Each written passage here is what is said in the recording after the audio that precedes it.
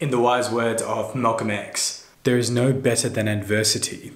Every defeat, every heartbreak, every loss contains its own seed, its own lesson on how to improve your performance the next time. In all honesty, adversity can be a great driver for us to learn a little bit of resilience. Hello everyone, welcome back to another video. My name is Himal. Thank you guys so much for watching this in advance. I'm a motivational speaker and coach based in Melbourne, and other than speaking to thousands of people every single year, which has changed quite a lot, I now make videos online and hopefully this will help a lot of people. Today's going to be about resilience, and I think we're at a point where a lot of us are extremely exhausted, frustrated and tired. Social distancing, not being able to see our family and friends, working from home, online learning, all of these things are pushing us closer and closer and closer to our boiling point. But one thing that will get us through the challenges imposed by this pandemic is resilience. Resilience by definition is the capability of a strained body to recover its size and shape after deformation caused especially by compressive stress. I feel like those of us that, that are very health conscious and miss the gym and all that, I feel like this hits home like a little bit too hard, but probably a more beneficial and appropriate definition is this one, which is an ability to recover from or adjust easily to misfortune or change. A good analogy for resilience is one mentioned by UCLA's medical school psychiatrist, Dr. Stephen Marmer. He says resilience is like shock absorbers for life. A car or a bike without shock absorbers would yield a really rough ride. However, if it did, the ride is a lot more smoother. In the same way, if we have our own shock absorbers, if we have resilience, then we navigate life with a lot more ease and agility. This pandemic poses quite a high level of adversity, so let's use it to our advantage and build some mental shock absorbers. One of the biggest reasons why we get stressed out is because we focus on things that are out of our control. The case numbers, the restrictions, working from home, online learning, these aren't things that we necessarily have a lot of control over. But instead of focusing on those things, we can focus on what we can control.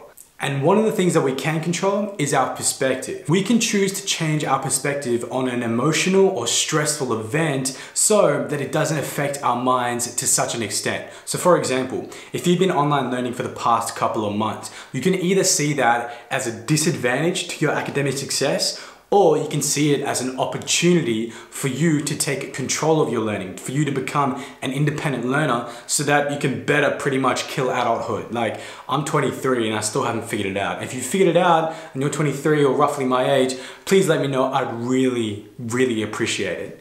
You can also take working from home to be, a threat to your job security, or you can look at it in a very positive way where it allows you to do more things throughout the day, to spend a bit more time with family. Right? When we shift our perspective, then, we release a little bit of mental tension and we can be a little bit more happier as well. A more positive perspective is highly beneficial. You see, what we focus on grows. And if we tend to focus on the things that are negative, then it can get us really stressed out and really anxious and overtake our positive state of mind. Resilient people are people that focus on the positive things and try to get the best out of what may seem a very difficult situation. Our daily routine is something else that we can organize. This includes things like sleeping patterns, daily exercise, work, and all the other things that we do throughout the day. If we can remain organized, we also feel like we are in a little bit of control, and which is, like I said, what this pandemic kind of creeps up upon. We feel like, it's out of control, it's not in our control, so we get a little bit worried, a little bit stressed out. But when we can organize our life, then we can feel like we got some of our control back, so we aren't pulled left and right by life's ups and downs. Another thing that's part of our daily routine is self-care, and this is incredibly important. We need to make sure that we look after our body, mind, and spirit. And exercise plays another part in this as well. Like, exercise is incredibly important, and I know you can't go to the gym, but you can work out at home. And there's a way that you can make it fun and engaging. Like me and a couple of friends, yes, I have friends, over a couple of times a week, I think 2 or 3 times, we end up all on Zoom, sharing the screen, watching a YouTube video and doing a workout together. And that is the only time where I will happily accept an advert to appear right in the middle of the video. That's more than welcome.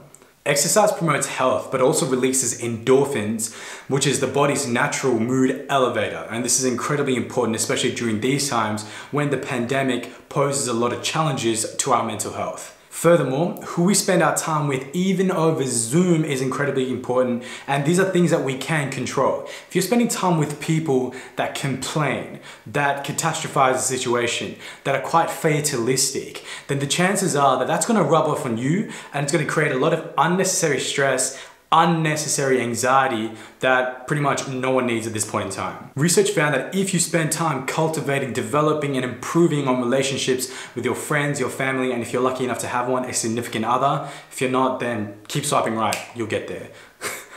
Anyway, basically the point I'm trying to make is that when you foster these relationships, it really does help you create what I like to call a triple S, a social support system that basically supports you in facing all the curveballs life throws at you. A few other random activities that can help you build a lot more resilience is stepping outside. Research found that if you're in the sun for about 10 minutes every day, you are more likely to be more resilient.